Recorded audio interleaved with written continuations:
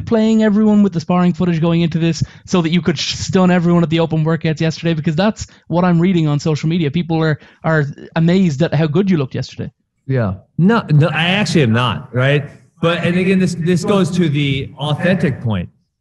When I signed the Jake Paul fight, I was sitting on the fucking couch for 15 months. But when I got done with the UFC in October of 2019, I remember I tried to go do some private lessons, and it was just like literally too painful, and I couldn't do it. So I had been doing some yoga and some bicycle, and then after my surgery, I did nothing. And so literally, I started putting out footage of me hitting nothing for 15 months, being not working out for 15 months. And it was not pretty. And I just knew, I had faith in myself that if I put my mind to it for 11 weeks, it's going to get a lot better. And it got a lot better.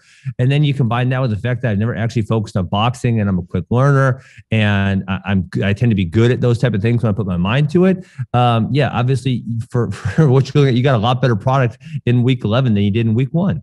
Thank you so much for watching this video, and make sure to subscribe for more videos of your favorite fighters over here on Fight Up TV, and give us a follow online as well at Fight Up TV on Twitter and on Instagram. We appreciate it, guys.